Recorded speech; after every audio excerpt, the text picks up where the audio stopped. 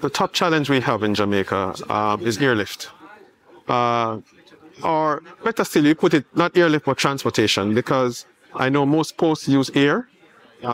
Sea is an option that we are not using much anymore, if at all, but airlift is a serious problem.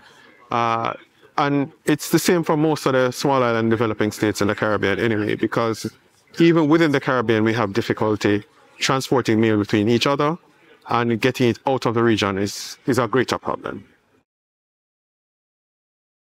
Well, one opportunity we saw that we want to take advantage of, and it came out in the discussion where Mr. Gopal from Ship to My ID, for everybody having an address, not a physical address, but an address, so that you could reach to them wherever they move. So if they move from one side of the island to the other, once you have a GPS location for them, you can always ship to them. So that's a concept I think that is good. It gives you flexibility, mobility, and you can be agile on your feet as a post and not be bogged down necessarily by a physical address. Of course, once a person moves, there are also geographical markers that you can use. And so I think that's a good idea.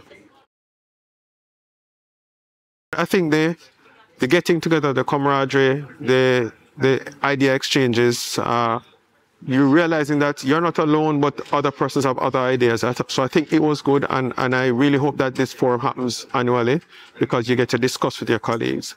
How it will help us to address those transportation as well as addressing challenges as well. We got ideas, even though we are on this side of the world, which is in the Seychelles, which is not in the Caribbean. I met with somebody from Emirates, and who knows, maybe coming out of that, there could be possibilities where we have some sort of cooperation that, even though they do not fly to the Caribbean per se, but we can maybe find some way to have our mail from the Caribbean coming to this side of the world much more easily.